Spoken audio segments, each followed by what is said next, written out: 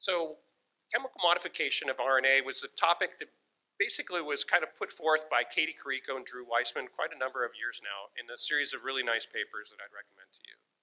And what they showed was that modification of mRNA with different modified bases, especially with pseudo-uridine, reduced bindings to innate immune sensors in vitro. It reduced toxicity and prolonged the expression in cells, and it increased translation in vitro. And so for quite a while, pseudo-uridine has kind of been the most popular modification in the arsenal. So because TriLink offers over 200 modified NTPs, we wanted to ask, well, can we find other modified bases that have desirable biological properties? So we embarked on a project where we synthesized numerous naturally occurring and unnatural modified NTPs. And we asked, can we identify an analog that's superior or equivalent or superior to pseudo-uridine? And so we put these modified bases into a couple different templates. So originally we started off with EGFP and luciferase. And the most promising modifications were tested in additional sequence contexts. So the first thing we did was to measure whether or not they could be incorporated with T7 polymerase, because if the polymerase won't take them, then it's not going to be very useful. And so that eliminated a bunch of NTPs. Then we measured their translational capacity in an in vitro translation system, and then in 6 different cultured cell lines. And later we have examined the effect of sequence engineering on transcription yield, quality, and the immunogenicity of these transfected mRNAs. This is just a smattering of some of the different modified bases that we tried. We tried a bunch more in addition to this. And so here's the case study of what the results were with these messenger RNAs. So first, the in vitro translation. So this is a translation in a rabbit reticulocyte lysate. And you can see that wild type, so A, C, G, and U, wasn't the one that was translated the most efficiently in these lysates. In fact, pseudo-uridine was translated at a much higher rate in the rabbit reticulysate than wild type RNA, which is sort of surprising because this is the substrate of the ribosome, the endogenous substrate. So there must be something more going on there. And we think actually has to do with immunity. We tested these in a number of different cell types. This was a really nice collaboration with Joel Jesse at MTI Global STEM, which is now part of Thermo. And they used their Global STEM mRNA-in reagent, which is a cationic lipid nanoparticle. And so when you're thinking about the results of this, you might think, okay, well, I told you earlier that delivery is important. You might not compare these results directly to, say, an electroporation. Okay, so this is with the lipid nanoparticle. And this is some of the data, and there's a lot of data here, and I don't need you to go into detail. I want to make some really simple points here. One point is that if you go along the different cell types, the pattern of which modifications are tolerated is different. So this cell is much less permissive than, say, this cell type. Okay, so permissiveness to different nucleic acid modifications is dependent on the cell type. And this first example here I'm telling you about is in the GFP sequence context. So we made the whole series that we'd made in GFP, and we now put it into luciferase. If you just take a look at this picture and contrast it with the next one, what we found was that the pattern was different. Okay, so there's a sequence context effect and now a cell type context effect. So we started asking ourselves, well, what's different between these two primary sequence contexts? And we noticed that EGFP had very few number of contiguous uridine residues. And so we wondered whether or not that might be part of the answer. And so we were in the middle of doing this study where we're kind of screening through a number of different pseudo-U homologs, and we made some interesting observations. So these get bigger as you kind of go down the row here, and we found that if you look at just the first bars, the dark bars, that as we went to larger sizes, the ability to incorporate into the transcript was diminished. However, but in EGFP, which has fewer uridines, we saw that we could incorporate some of these larger modifications into GFP that were not incorporated into luciferase. And so then we asked the question, if we depleted the uridines in the luciferase sequence by using substitution of synonymous codons, would that improve the incorporation? And you can see if you now look at the blue, lighter blue bars, that we are indeed, so this is with lots of uridines, and this is with fewer uridines again here, that we could change the incorporation based on depleting the sequence of uridines. And this is something that other people in the field have looked at. For example, CureVac has published some papers using something that they call GC enrichment, which is not exactly the same thing, but gives you basically the same result. You're enriching for G's and C's, you're depleting for Q's, right? And they see some interesting things along the way. I suggest you read their papers. All right, so here is just a bioanalyzer trace where you can see that this mom substitution was not easily incorporated at all, but now when we do the uridine depletion, we can now incorporate this larger modification. Now, when we looked in wheat germ extracts, we saw that uridine depletion here on the right-hand side versus the left-hand side gave us more activity. So where we were seeing no activity here, we were seeing some activity here. But when we looked in cell culture, we saw really dramatic effects. So here on the left is non-uridine depleted, and here on the right is uridine depleted, and we had to cut the scale in order to be able to put them both on the same graph. And so we saw significant improvements in activity upon uridine depletion of the sequences. And you can see here that, a lot of these sequences, so here's pseudo-U now, and we actually have things that are working better than pseudo-U. We know N1-methyl pseudo-U has also been reported in the literature, but we have other things like 5-methoxy-U, which is also working pretty well in a uridine-depleted context. All right, so next I want to give you a little case study that we did with Matt Porteous' lab at Stanford. So Matt Porteous is one of the first people who did genome engineering experiments way back with David Baltimore using zinc finger nucleases. And so we did a nice collaboration with him where we looked at Cas9 and put different modified bases into a standard Cas9 or a uridine-depleted Cas9 sequence. So the standard Cas9 sequence we'd gotten from our collaborator Feng Zhang, and it's a sequence that many of you might be using. And then the uridine-depleted sequence, we removed as many uridines as we could. These were electroporated into CD34-positive primary human T cells, or primary cells. And then we measured indel formation using what's called a tide analysis. And again, this is in collaboration with Matt. And so here you can see a series of different modifications, and we're comparing it to a ribonuclear particle delivering a guide strand. And again, you can see that when we uridine deplete the sequences, we get higher activity. Interestingly, in this sequence context, we see that wild-type RNA, which doesn't always behave well in other contexts, was working as well as 5-methoxy-U and pseudo-uridine in this context. Now, this may be because we're electroporating the construct. I'm not sure.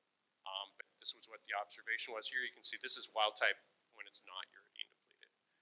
And the pseudo-U was pretty good either way. So uridine depletion seemed to help the wild type, and also the 5-methoxy-U were improved by uridine depletion. So some conclusions about the chemical modification section is that in vitro translation does not correlate with cell activity. And so that suggests that there's another layer on top of that, and we think that has to do with innate immune activation. Primary sequence selection is important for optimal chemical modification. And we found in a number of different contexts that uridine depletion frequently improves incorporation by T7 polymerase, as well as their yield and quality. And that in numerous sequence contexts, we found that uridine depletion in the combination with 5-methoxy-uridine yields high cell activity, low toxicity, and reduced interferon. In the context of CD34 positive cells that have been electroporated, uridine-depleted Cas9 mRNAs, the wild-type pseudo-uridine and 5-methoxy-U RNAs all yielded similar indel rates. And I just want to make the caveat that I'm not saying that would necessarily be true if you were doing a lipid transfection with the exact same constructs. We didn't test that. So I think delivery context also matters. Okay. So another case study here is on the optimization of mRNA purification. So why are we purifying the messenger RNA? We're trying to get rid of a lot of the ingredients in the process, like salts, NTPs, cap analogs, the proteins that were used in the reaction, truncated mRNA products, residual DNA, and we think that the removal of double-stranded RNA can be really important. Traditional approaches such as silica membrane purification or precipitation are what people have generally used, but scalable purification may be the hardest part of this whole puzzle. How to do that. Making the mRNA is actually not all that hard. So we've done up to gram scale syntheses and purifications using silica membrane techniques, but I don't think we'd really want to go past about a gram. And so we thought, well, most commercial biomolecule production relies on process chromatography, and so we evaluated a large number of different chromatography approaches. We have one that we call LC isolation, which is good at removing residual proteins, DNA, and NTPs, but not really double-stranded RNA. We have another process, which is a reverse phase HPLC, that can be pretty good at removing double-stranded RNA, and it enriches for full-length RNA. It becomes challenging as you get to longer sequences, and we're currently spending a significant amount of effort working on purification at TriLink for finding alternative methods. This is just an example of what a bioanalyzer trace looks like before and after an HPLC purification. So the blue is prior. You see you get this extra stuff here and some stuff on the backside, and we can make that cleaner by doing HPLC. Now, we have a method for measuring the double-stranded RNA, which was adapted from a method published by Katie Carrico. This is a slot blot using an antibody called J2, which is specific for double-stranded RNA. And you can see that here there's just different dilutions of the same sample, that upon HPLC purification, we're fairly dramatically diminishing the amount of double-stranded RNA. Here, this was pseudo-U.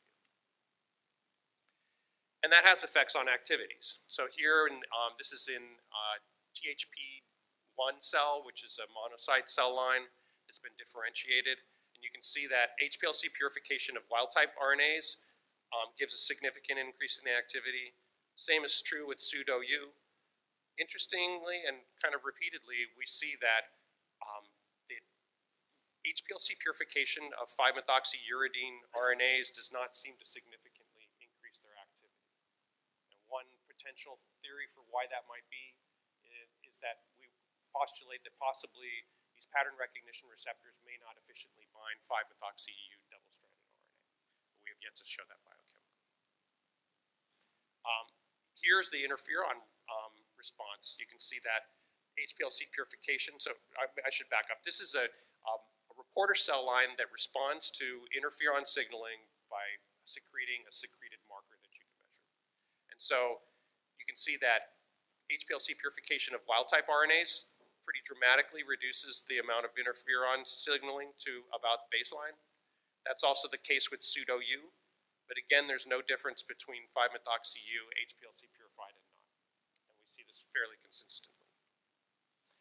So the conclusions for this section are that for some applications, you may not need to do really sophisticated purification, especially if you're using a U-depleted 5-methoxy-U substituted RNA, or if you're potentially doing a vaccine and you want some immunogenicity.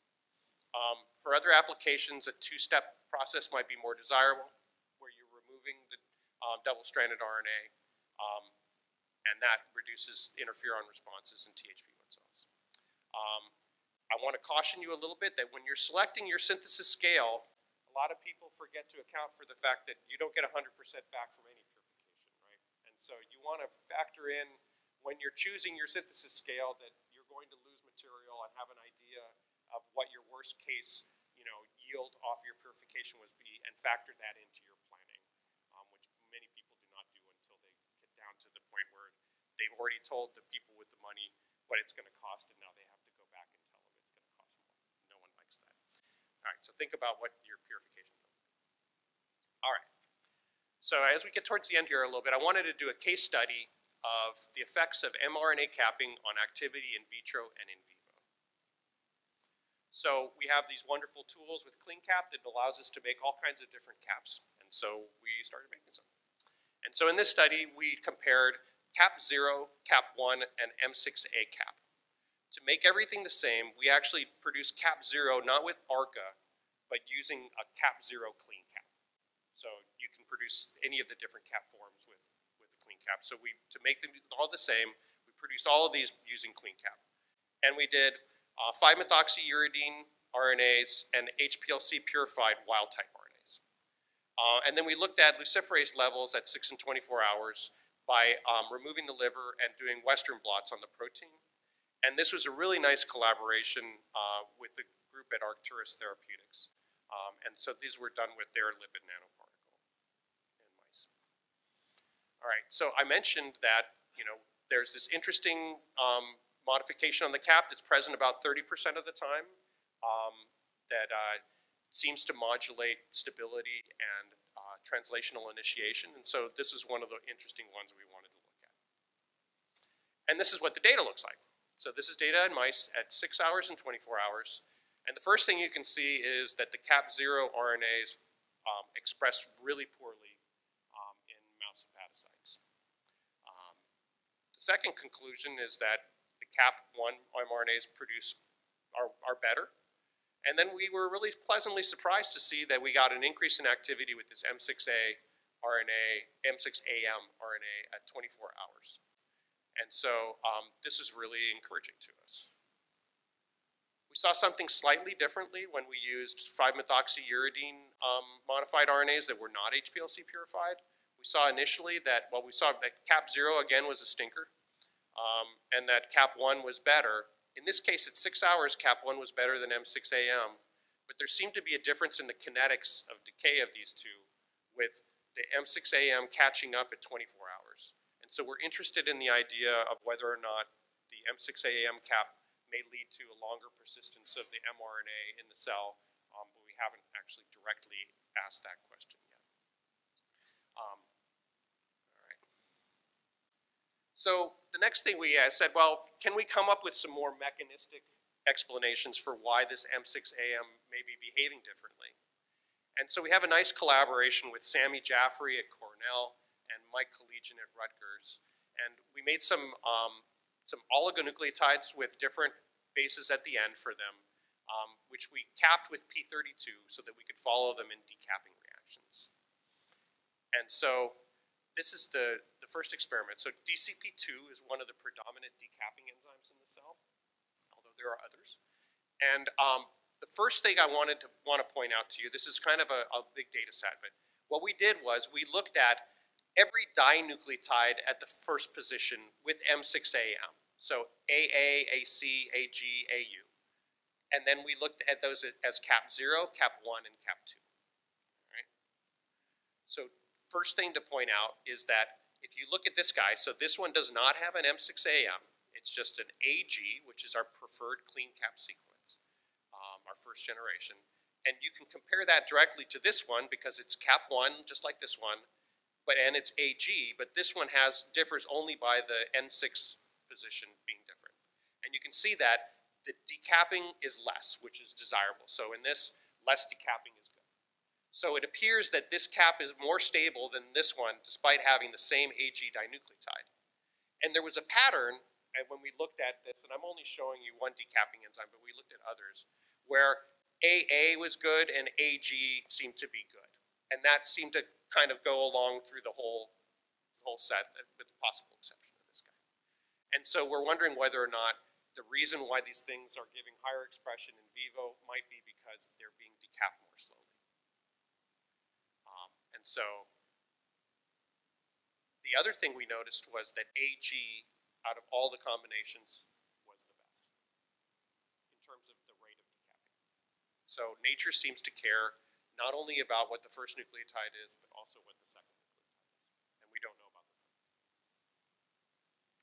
The last one I'm going to show you here is two other decapping enzymes, NUDT12 and DXO. And interestingly, these don't decap Cap 1 or Cap 2. They exclusively decap Cap 0. And so these are probably scavenger enzymes that are, getting rid of byproducts in the cell, but they may be also getting rid of viral RNAs that don't possess a Cap1 structure. And so we thought this is all kind of interesting. All right, so the conclusions for this section are that Cap1 and M6A capped RNAs are more active than Cap0 RNAs in vivo. The M6A cap alters the activity in vivo, and we're curious as to whether it may extend the persistence of these capped RNAs. We found that M6AMG RNAs are decapped more slowly than AMG RNAs, and that the second nucleotide, the second cap proximal nucleotide, influences the rate of DCP2-mediated decapping, and that M6AMG displayed the lowest decapping rates for all the cap forms that we tested. And then lastly, there's some decapping enzymes that seem to selectively decap Cap0. So what does Cap2 do? And the answer to that is we have no idea. We invite you to get Cap2 RNAs from us. We know that nature must think this is important because 50% of eukaryotic mRNAs possess Cap2. What is it doing? Is it cell-specific expression, temporal expression, cell cycle response, stress response? We just don't know. So very early days, we've only been able to make these RNAs efficiently only recently. And so we're currently working with collaborators to try to work out exactly what Cap2s are. But stay tuned, and maybe next year we'll tell you. Or maybe you guys will be presenting some things at this meeting next year on what Cap2